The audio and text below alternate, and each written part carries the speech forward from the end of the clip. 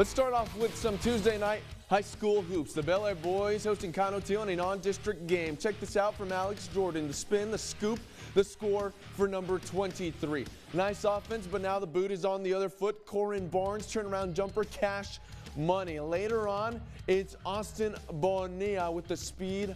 Bonita pass to Giovanni Ortiz for the basket.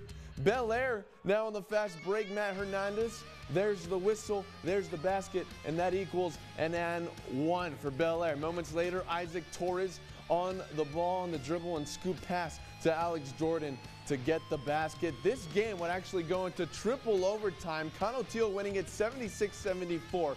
And if that's a preview of what's to come Friday, you're gonna want to tune in to KTSM on Friday night, as it's the debut of this season's 9 Overtime Hoops edition. Colin Deaver and myself are the hosts.